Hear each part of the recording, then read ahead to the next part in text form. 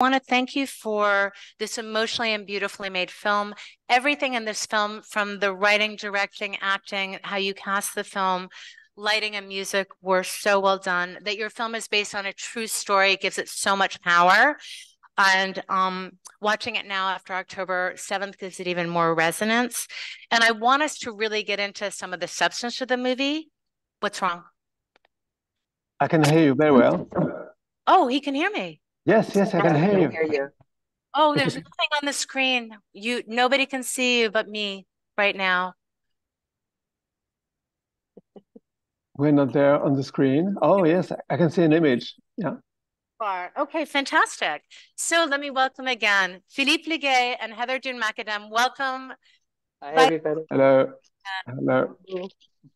um So Philippe, thank you so much for inviting Heather into this conversation and for this beautiful film that you made. And I want to get into the substance of the movie, but first let's talk about how you came to the story. This is your 20th film that you've made. Can you imagine? And this is your second fiction film that deals with anti-Semitism. Your last film is called The Man in the Basement. So my question is, what inspired you to make the film The Story of Annette Zelman? Well, as a matter of fact, I didn't write this story. Whenever I begin to begin to think about a film, can you hear me? Is it okay? Here? Okay, okay. Okay. Yep. Should I begin again or? Yeah, begin again. Oh, Thanks. Story of Annette Zelman came to me as a script by a producer who had seen my previous film, The Man in the Basement, and thought I would be the right director to deal with this story. And I was so moved by the script and by the story that I got the script on a Friday. I read it during the weekend, and next Monday I was already in preparation. So the lapse of time was very quick, and instantly what touched me is the innocence and the purity of both characters, Jean, Josian, and of course Annette Zelman. And for me, it was really like a kind of a symbol of some naive and frail characters. Is it okay? Can I carry on? Yes. Yeah. Okay. And they will be crushed by barbarity and stupidity and prejudice. And that was really what resonated inside me. For me too. You really see the senselessness of war and all this hatred, and there's so much of the triumph of the human spirit and how love and art and all this kind of resistance that's more spiritual is evident through. It's a reminder of humanity during these times of hatred and division and war. So, just another word. The script was written from a book by a historian, a French historian called Laurent Joly, and the book is called Denunciating the Jews During the German Occupation in France. And this historian went through thousands of letters of denunciation, and there would be thousands of different cases, like, for instance, the most frequent way was that neighbors would denounce their other neighbors, Jews, in order to get back the flat, steal the property, the furniture, pieces of art. That was really a common way of denunciation. But there were also much more complex stories, like, for instance, a mistress who would who would denounce the wife of her lover who was Jew, and so she would be arrested. You know, it was very through all this example, you plunge into the dark side of humanity. And here, in the case of Annette Zelman, it's not the betrayal, the denunciation has nothing to do with greed or interest. It's just two parents who disapprove her son to have a love story with a Jewish woman. So it's really based on prejudice and on pure anti-Semitism. And I thought this story really needed to be told on a screen. Philippe, how did you come? So the Laurent Joly book, did that mention that was more the letters of denunciation? How did you happen upon this story? And I understand the real life Michelle Zelman, Annette's sister, was a huge inspiration for this film. Yes. Well, of course, I began to meet Michelle Zelman, who was Annette's sister, and she plays a part in the film. And with Michelle, what happened was not only the way that she tells about the story and the example of the sister, but I was struck with her by her energy, her appetite for life, her lack of I would say she didn't want to get even. She didn't want to revenge her sister. She just saw the facts with something very crude, very objective, and she dedicated her life to the memory of her sister. And I wanted her to be in the film. I mean, to film her, and that's why there is this scene where she's present in the film. That's one of the most moving films. I'm going to come to Heather in a second, but Because um, that was one of the most moving scenes in the film. And I'm curious, was that something that you filmed with the actor who played the real life Michelle before you started filming, or at what point did they meet? And well, I knew I wanted Michelle in the film, like a cameo, but I didn't know exactly how I would put her in the film without breaking the storyline. I mean, the film is obviously a fiction played with the actors, and I need to respect the process of the identification of the spectator with the protagonist. But I felt like at the end, suddenly, and especially after we found out that Annette died in the camp, there would be a perfect moment for Annette, I mean Michelle, to appear. it really was. To Heather.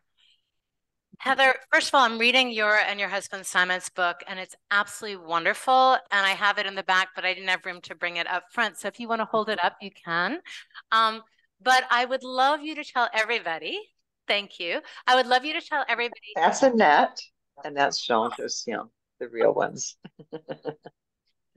Can you tell everybody how you and Simon came to tell this story and your personal connection to the family, but also a little bit, Heather, about what your life's work has been around, how that connected you to Annette? So I'm very involved in women's stories, girls' stories of 1942 Auschwitz. I tend to say that my mission in life is to find lost girls of the Holocaust.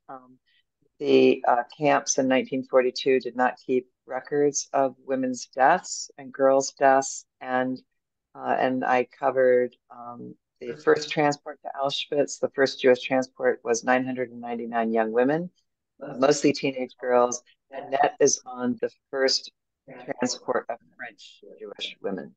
And there were men on that transport as well, but that was the first French Jewish women. There were 66 of them on that transport that Annette was on. Of those 66, we know of only two that survived. And both of them, those women, wrote memoirs, and which informed the research in my book for that section of the book.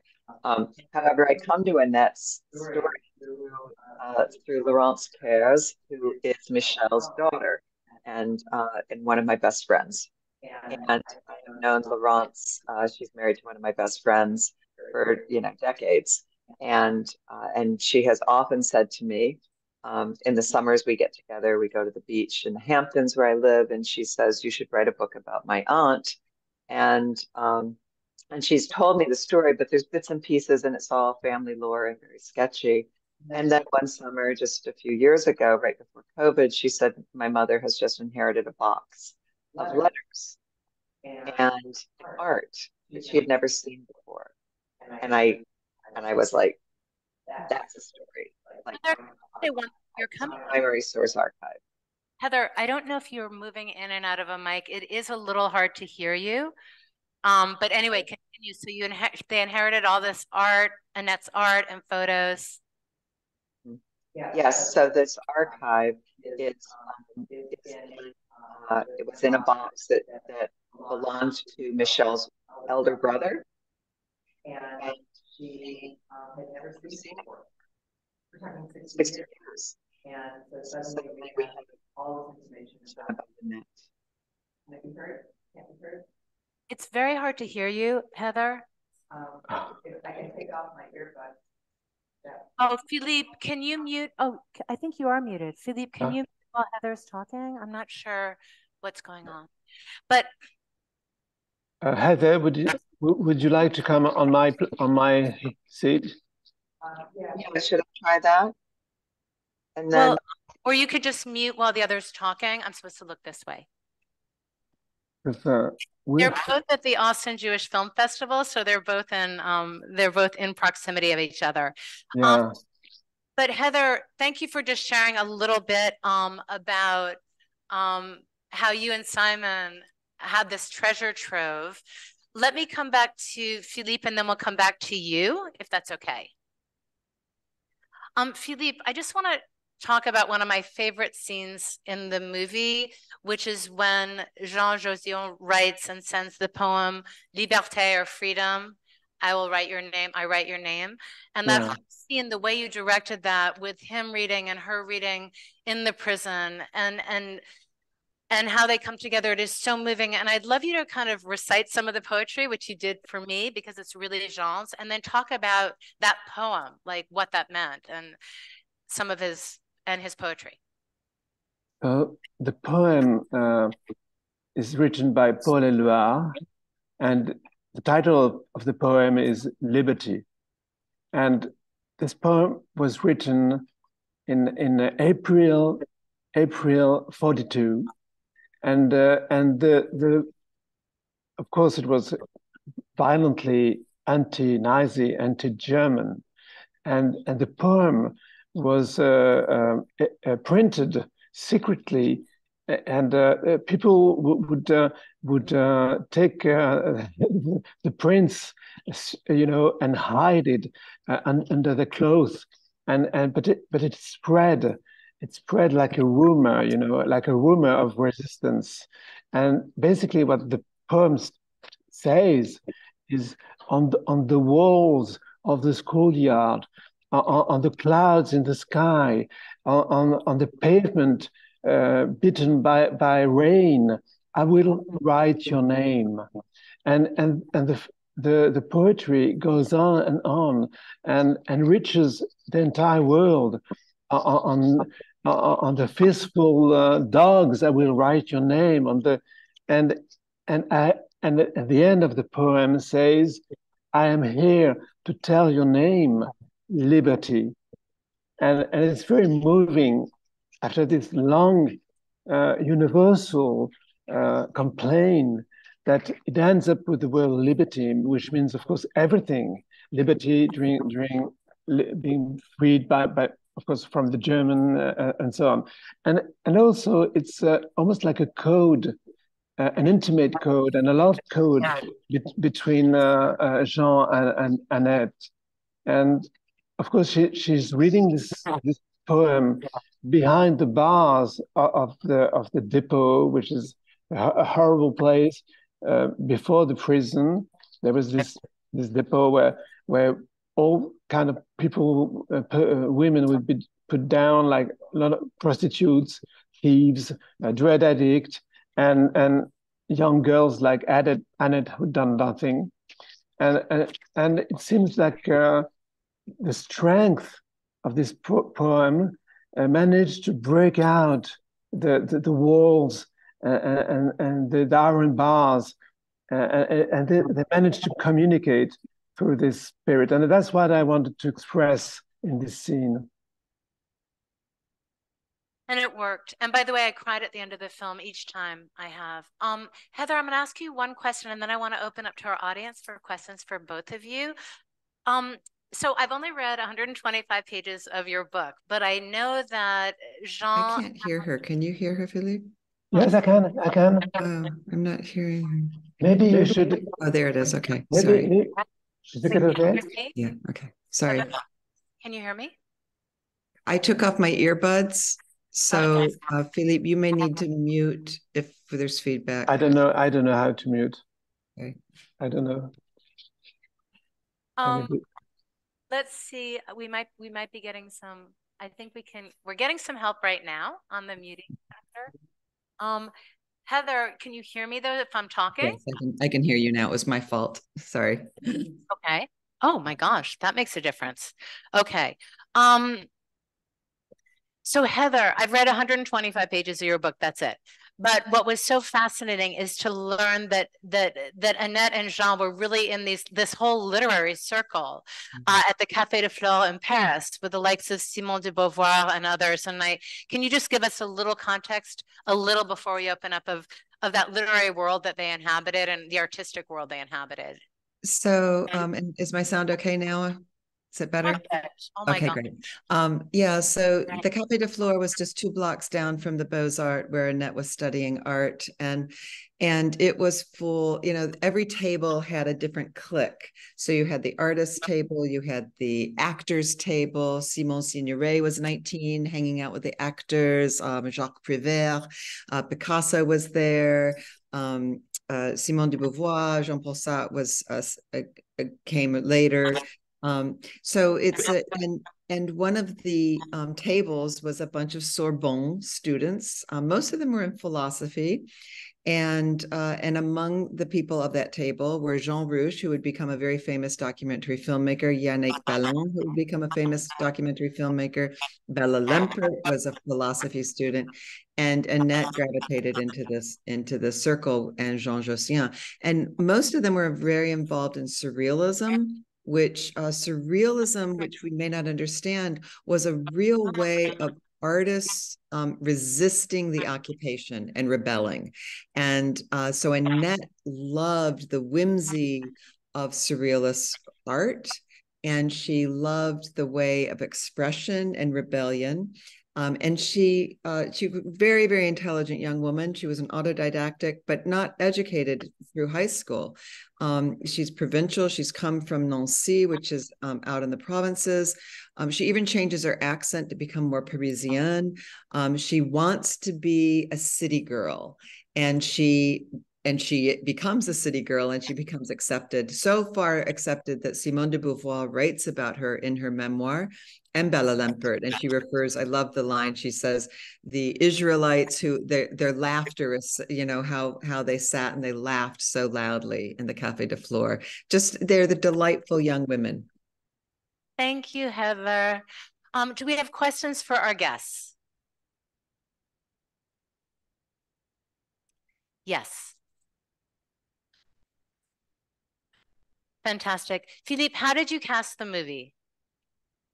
Well, I tried to choose actors that were young, full of energy, full of charm. Annette's smile was for me really the key thing. And of course, all these actors are very young. They're between 20 and 24. And when I met Ilona Bachelier, the young actress I hired for Annette, I had never seen her on stage or on screen before, but instantly there was this kind of radiant smile, and I knew she was Annette. And Jean Josselin, well, this actor Niels Schneider, he's got this charm, and when I had meet together to train and rehearse a scene, there was kind of chemistry, and it was of course very touching the way to think that this couple in a way is condemned to death, and they don't know anything about it. They're just bursting with life and desire. Thank you. Any other questions? I need to wave to my niece who's in the audience. Hi, Josie. She's a BU student. Not waving right now. I believe she's here. Any questions for our guests? People in Boston. Tell us, how did you prepare the actors, Philippe? Like in terms of history, did you give them any sense of that? How do they prepare for their roles, and how long did you film? Like, what was the process like of rehearsal, preparing for these roles? Well, we had a very short time of shooting. It was only 21 days. I don't know if you represent what is 21 days for shooting, but generally this film should need at least uh, uh, 6 or 7 weeks of shooting. So I had the idea that we had to go very fast. But one thing was I made a film long before about Boris Vian, the French writer and also composer, and his wife. And I cast Laurent Lucas and Laetitia, Julie Gaillet in this part. And the funny thing is, Boris Vian met Annette Zelman in the Café de Flore. And 10 years later, I had the same couple to play the bastard parents. I mean, the parents who are going to provoke this catastrophe of the denunciation. And yet, I wanted them I didn't want them to excuse because I think that they are really what they did is really monstrous. But I wanted to show their in a way their humanity that that at least for Jean Hubert Josian, the father, once he realized that the mistake is made, that once Annette was arrested, he tried to get her out. And it is true that he offered himself as a hostage instead of Annette, but it tells how far he didn't understand anything about the Nazis and anti-Semitism. What the hell could they do with the hostage like Hubert Josian? Their purpose was to prevent the mixing of race. I mean, the mixing, having a Jew, a young Jewish girl married a Gentile was almost for the German possible. It was like something sacred, and I tried to build the humanity of this character of Jean Josian and the feeling of his guilt. And there is this scene where he meets the parents of Annette, and we feel that he's ready to confess something, and of course he doesn't. And in real life, Hubert Josian died in '59 without telling anyone about what he'd done. Yeah. He also, it's interesting to note that Guy, the eldest of the Zelman children, lived in Jean's apartment for many years and inherited the art archive, which was incredibly valuable. They had Macadam, they had Dali, and there was a Jean Josian sort of altar in Guy's apartment. He thought of Jean as his brother, and Dr. Josian allowed Guy to live there until he died. Wow, that's amazing. Yes. Hi, Myra. Did you hear that? So what was said is that, Philippe, we appreciate your film all the more now since October 11th and everything happening in our country and the world since October 7th. Yes, truly. Oh, thank you. There's something about that, I'm not Jewish. And when I first decided to make this film, Men in the Basement, about Holocaust denier, For many months, I asked myself about whether I was entitled, whether I was, um, plausible as a director to treat with the story. And one morning I wake up and say, but anti-Semitism is not the problem of the Jews. Anti-Semitism is the problem of every citizen. And that allowed me to deal with this story. And I had the same feeling dealing with the story of Annette Zelman.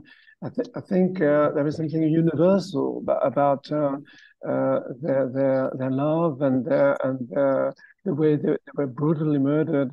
And every filmmaker, Jew or not, should be careful about that and about delivering this story. Thank you, Philippe. Do we have one more or any? Yes. So I don't know if I got you're interested in the lawyer who was working with Annette, but also the character on whom that person is based? Yes. Okay. Oh, yeah. And the actress. Yes. Such a strong role. Yes. Oh, yeah. Oh, the story exists. I mean, this Juliet, character exists, and she was a brilliant lawyer. But do you want to talk about her? Heather, talk well, about her. I can tell you that I think the depiction in the film is very, very accurate. She was working both sides of she was actually defending many Jews. The Jews would go to her to help them get out of prison, and then she would take their money, and then she would say she was going to defend them, and then she would turn and let them go off to Auschwitz. So she was punished after the war. I forget how long she was in prison. I think it was almost 10 years. She was very no. She only had a few months. A few months. Yeah. It was. They said she was nothing. Rehabilitated, right? And then she went back to work as a lawyer, like nothing had happened. Yeah. It's she's they're one of many characters that it's just despicable for that. Yeah. And it says so much, the scene where Annette has to sign, it tore her up. I mean, the letters that she writes to Jean, begging him not to make her do the one thing that this is why she's in prison. It just they're just heartrending, and the depiction in the film is so powerfully done. Yes, Martin. Wow, I'm going to repeat that. So Martin said that he saw the film before today at home because he introduced the program, and that he appreciated the film even more today. And he singles out the last scene in the movie, the wedding scene, where we see Annette and Jean come back on, and this message you had of we survived this, we're still here. Rang through. Do you want to comment on that? That's such a beautiful, beautiful note. Thank you, Martin. Well, it's almost like a mythology, the eternal couple never die. We keep them in our heart, whatever tragic the issue is. There is something that doesn't die with them, and we carry in ourselves the passion for life, the passion for love, and that help us to live when we come back to our lives, to our ordinary lives, even today, in 2023. I think this example, this wonderful example, help us to live. And though the film is a tragedy, I hope I have not done a desperate film. I hope there is something without ignoring the cruelty and barbarity. I wanted the film to be an appeal to life and love. I would like to add right here that dancing is very, very important in the Zelman family. And Annette was loved to go dancing. She would go to the Bosserique and she would go to the clubs. And so that that Philippe did that is just a real testament to her spirit. And her brother, Charles, who she wrote all these letters to, Michelle told us that at family functions and weddings and things, when everybody else would be dancing, Charles, towards the end of the night, would take a single rose and dance with it. And that was him dancing with his sister, Annette. So that it's just a beautiful moment in this film, embracing Annette's spirit, truly. I think this is the most perfect way to end this beautiful Q&A with love, light, dancing. I'm tearing up here. Thank you for your work, this beautiful film, your participation, Philippe and Heather. Thank you you so much. Thank you for welcome. Thank you, Thank you. everybody.